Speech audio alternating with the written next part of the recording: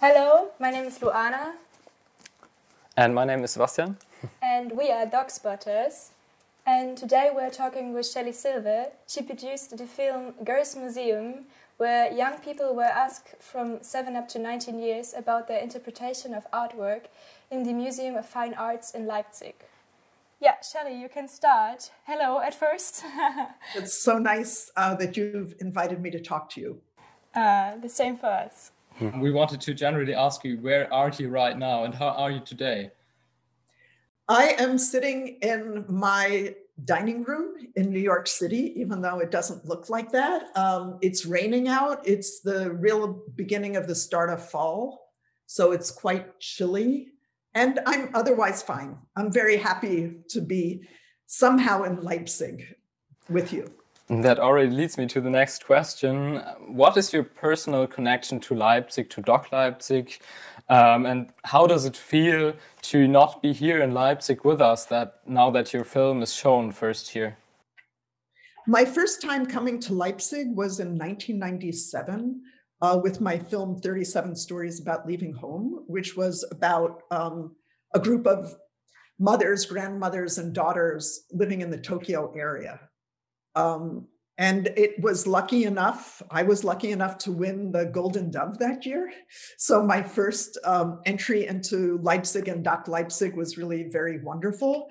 I would say that Leipzig looked a lot different as a city than it looks now. So I felt privileged to see it then and see it now. And then over the years, I've been to DOK-Leipzig quite a bit. Twice I was on different juries and I've had my films there often. And I just love DOK-Leipzig. And I think Leipzig is an amazing city. I'm really sad, of course, because this is the world premiere. And I chose Leipzig to have the world premiere because it was filmed in Leipzig. And so many of the people in the film or who worked on the film are from Leipzig. And so, of course, I'm very sad not to be there today. So we're going into the film questions. How did you come around doing Girls Museum, and can you tell us how your process for this film was? It was really a kind of coincidence. I was there at DOK-Leipzig for the festival, and the hospitality section is usually on the ground floor of the museum.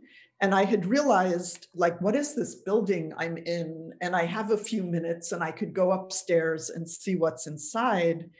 And then I ended up spending hours in the museum and kind of transfixed by objects that didn't move, as opposed to what I had been doing all my days watching the moving image, and also how it was curated. So not only the paintings that were in the galleries, but how they talk to each other. And there was one gallery, which I spend a lot of time in the film, which had a lot of images of women in certain circumstances. One was a dancer from behind, tying her shoe. Another one was another woman from behind, naked, putting her clothes on or taking them off in an artist studio. And all of these women made me think about this, like, what are the paintings we look at in museums? And my first thought was, what would I have made of this room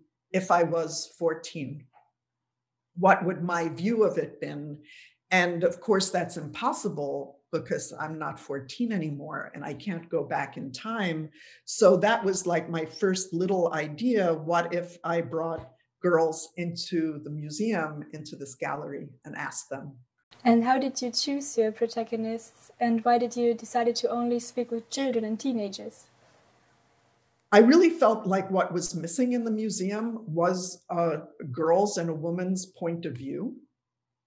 And I couldn't go to the museum director or curator and say, well, you should put more images by women and girls into the museum. And probably they don't have so many of them in their collection, especially the historical part, because no museum really does at this point.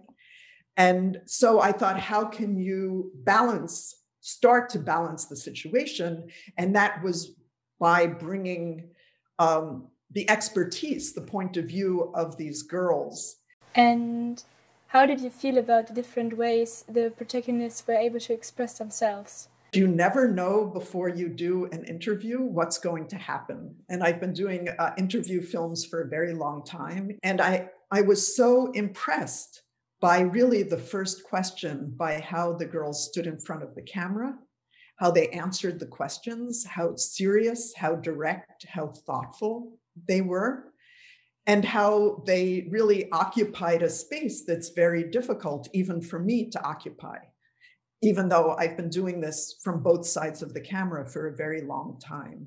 So I would say I was really impressed. So when doing the filming in the museum, there was, of course, the risk that your questions would already lead into a certain direction or a certain opinion, maybe even. Do you think you managed to ask non-suggestive questions that wouldn't lead the girls into a certain direction already? I wasn't looking to educate girls. I wasn't interested in my point of view. That had nothing to do with the film. I wanted to hear what they thought. And we talked about this a lot, what kind of questions would bring that out. And we tried to ask the most open-ended, non-leading questions. And were there any specific answers that really stuck with you? One answer that came up several times, which in fact wasn't an answer, but was a question, which sort of sums up my idea of the film, is why is it like that? That you have to ask yourself why it's like that. And that's really what I ask myself and what I'd like the viewers to ask themselves. Why is it like that? Which invariably leads to many questions, but a question, how can we change that? Should we change it? And if so, how can we change it? Looking at the whole film itself again, was there a reaction from the museum to the film? Do you know of an reaction from them? And if yes, what was the reaction? I have to give the museum a huge amount of credit for giving me access to their galleries, their artwork, and the discussions that I had at the beginning were about this issue that they don't know what I'm going to film. They don't know what I'm going to find, and they were absolutely okay with that. As of now, I don't know anyone except for Anna-Marie Riemer from the museum who has seen the film. I do hope that they like it, they find it useful, and they also find it respectful of their amazing collection. The last question was a bit like, do you have an idea how museums could deal better with the issue of gender?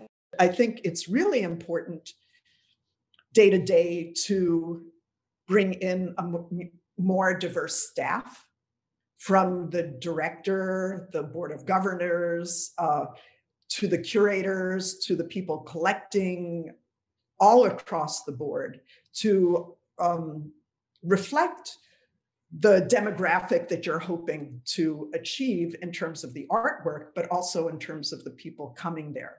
So that would be more the day-to-day. The second thing is how to really reimagine a museum as a more possibly open, vital place where different people have an expertise. Thank you very much. It was a pleasure. Bye. Bye-bye. So this was our interview with Shelly Silver. Thanks for watching.